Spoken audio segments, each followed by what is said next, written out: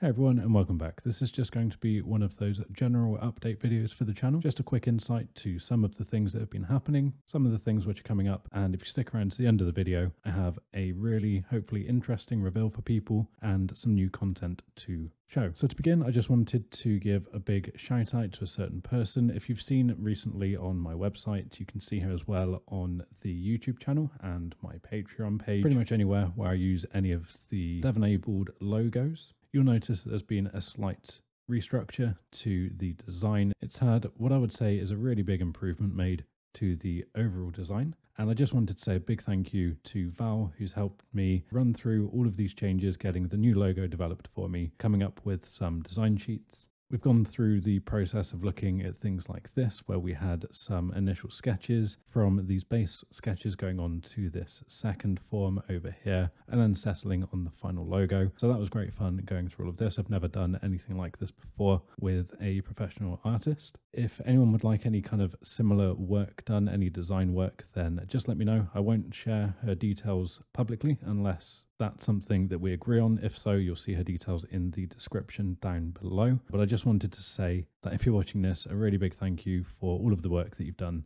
and making this revamped logo for the channel, and everything hopefully will look a little bit more cohesive and better going forward in the content that I create. On the Patreon page, the next thing I wanted to quickly mention, I've never really announced this and it's been going pretty well as it is without any official announcements, but this is something people have been finding really useful, and there are now two ways if you wanted to take part in this, you can. So on Patreon, I have started offering a new tier to the Patreon tier rewards, which is the Emerald tier. I've had to limit these because they do take up a little bit of time. And what you get within this tier is, as you can see here, an hour of live one-to-one mentoring each month. So we can go through code problems, C++, Blueprint, General, getting started with the Unreal and navigating the interface, just some quick tips and tricks for speeding up workflows, anything really that you're interested in.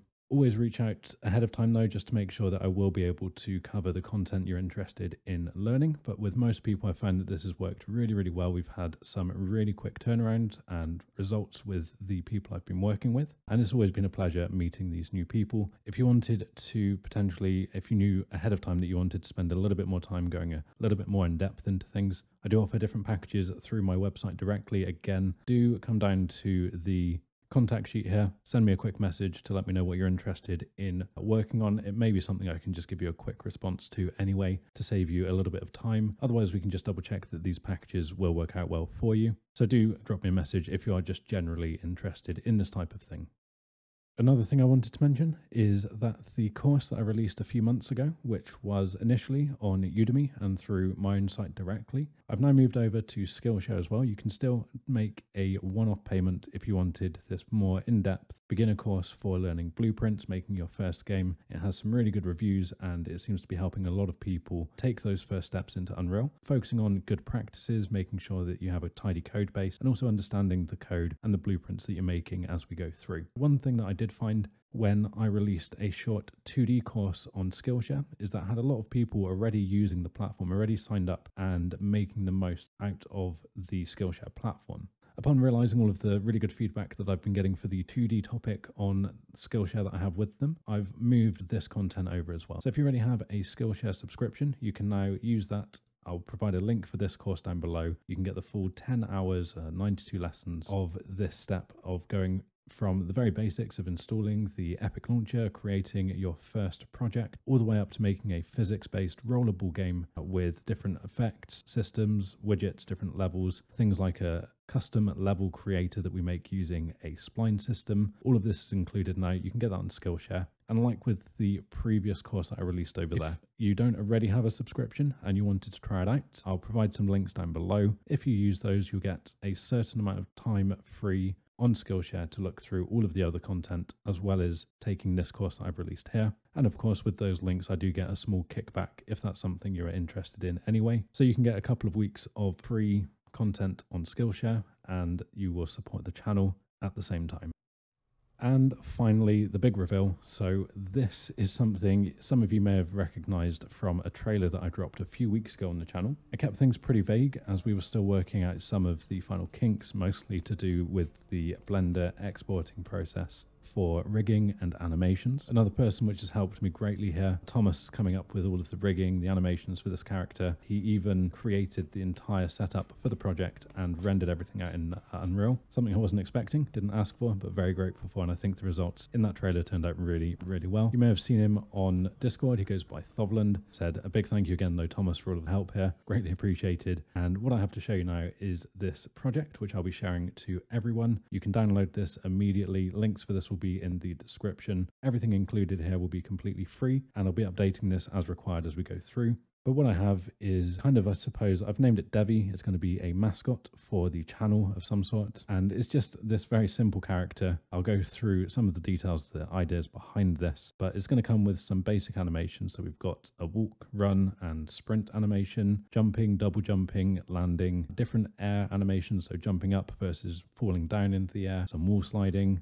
ground sliding. So a big kind of slew of different animations to get you going in prototyping hopefully most types of games in the engine. The big idea behind this, anything you're following along with, I know that I'll be able to share this to all of you, and you can follow along with exactly the same assets, scalings, animations, and so on. So hopefully that will just help, again, make a very kind of cohesive and more structured kind of project as we're going through things. So you can see here in the background, I've got the full kind of movement system. We've also provided a male-female variant, so they're very similar. The whole idea behind these is that I'm providing essentially a kind of blank slate, and you can see what I've done in this character is I've left most of the character blank, but I've added the dev-enabled logo as a mask, and that's really the concept behind this. So what would be really cool isn't just kind of taking it and working in your projects, but if you wanted to share the project you're making with it, the customizations that you're adding to the character, that would be really cool. I really look forward to seeing some of the things that you might do with Devi. So the whole idea is that we're going to be able to come in here and customize these. So the concept actually came from a toy which seems to be very much focused in the UK. A lot of people haven't known about this when I mention it, but it's something called the money toys. A lot of people seem to know of the similar toys, which are the Funko Pops. They're a lot less customizable. They tend to come pre-designed based on your favorite superhero or something. The idea of the monies is that you got this kind of blank slate of a toy. It was just standard white plastic sheen. And what you would do is you would take that home and implement your own designs. They had challenges to paint on your own designs to these toys and send in pictures or whatever once you've done that. So these were these real life toys. You could collect some kind of custom versions as well, which had been pre-designed by your favorite artist or something. But the main thing is that you could easily customize these to your liking. And this is where this idea came from. It has also been pointed out by some people I've been working with behind the scenes that this also existed with, I believe, a Substance Painter, have a similar character. And then as I started working with Thomas on creating these, the same day, in fact, that we narrowed down the final design and started animating,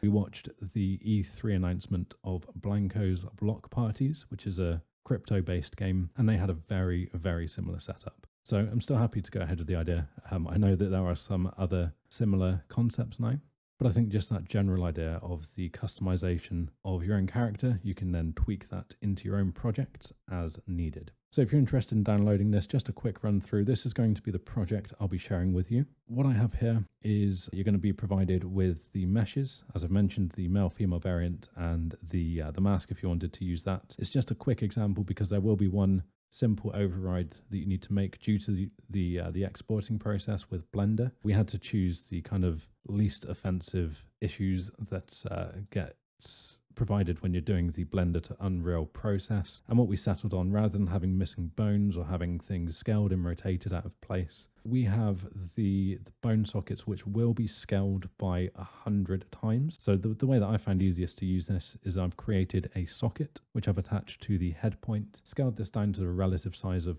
0.01, given this a rotation and location to match ideally. But this now means that as long as everything else is exported from Blender in the same location as this mask, we now know that we can just attach the static mesh to the head socket, and it should look ideal for any of these customizations that you want to make in a similar way. The idea is that you would then come in, you would add similar sockets for, I don't know, backpacks or leg pieces, accessories for the arms. You can completely retexture this. So you can, of course, go into the UV maps here, and I've tried providing those in as ideal a way that you can then paint onto the UV maps and completely texture this character as you see fit. So that's the general idea.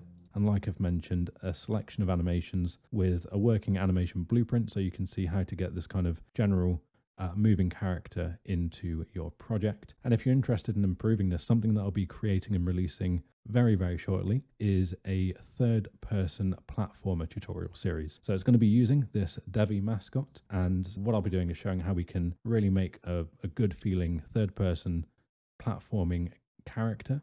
Which will mean that things like this, the reason this wall slide doesn't work very well is the default double jump and things like that are quite limited if you're only using it as it's implemented by default on the character movement system. So in this playlist, we'll be seeing how we can expand on this and make those improvements. But this is, I think, going to be a pretty good working system. We can see here just a small platform showing off the two different characters that you can work with and implement into your project. So hopefully you'll find this useful and have some fun with this project. And like I've said, definitely head on over to the Discord channel if you start using this, making any updates, design some unique, cool looking characters, then I really do want to see the updates that you're making. Share those down below in the comments if you have links to those, or head on over to Discord. It's going to be really cool to see what you start making with these characters and the kind of projects that you implement them into. So it's been a little while since I've made an update video, but quite a lot has been happening recently, and I've got some what I think are pretty cool projects in the works, or like this one just here that I've released as of today. If you haven't already subscribed and wanted to be kept up to date with more content like this from the channel, then do be sure to subscribe now